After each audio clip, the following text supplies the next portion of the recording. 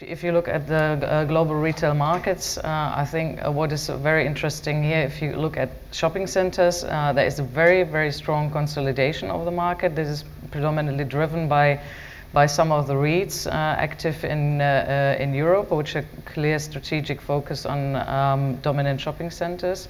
And as soon as they have got hold of it, they will never sell. So that is indeed a question on liquidity of the market. The strategic focus on the larger shopping centers, so above 40,000, 45,000 square meter GLA, has a reason. It's a reason we share, by the way, which is like where will retail happen in the future? We believe in retail and shopping centers which provide more than more customer experience, is adding an experience in terms of restaurants, but also in terms of leisure facilities. So you need to provide a very deep offer for retailers, but also for customers.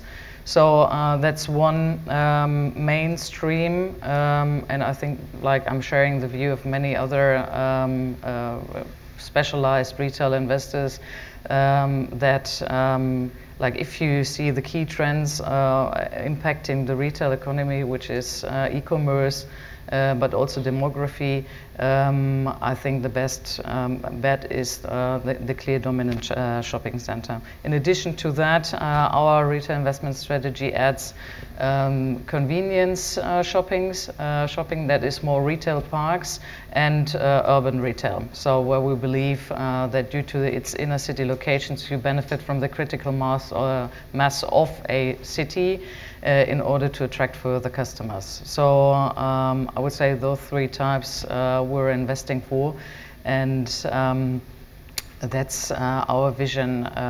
What is intelligent, especially with regard to the main trends impacting the industry.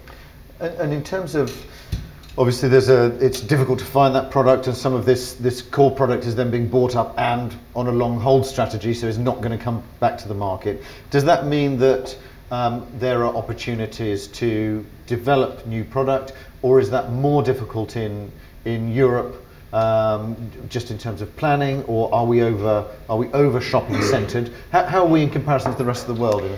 Let's take Germany as an example. Germany had a lot of developments, I would say, until 2010 or 11.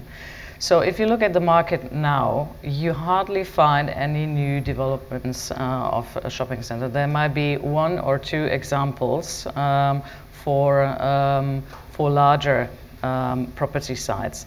So the development activity has very much slowed down.